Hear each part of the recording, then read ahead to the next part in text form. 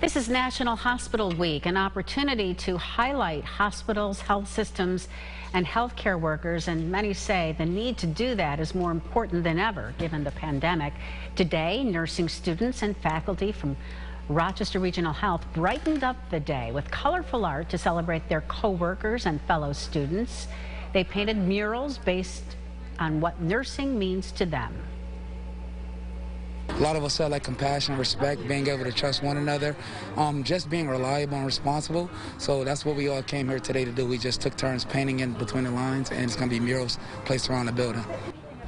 And that's right. These murals will be placed around Rochester Regional Health's campus.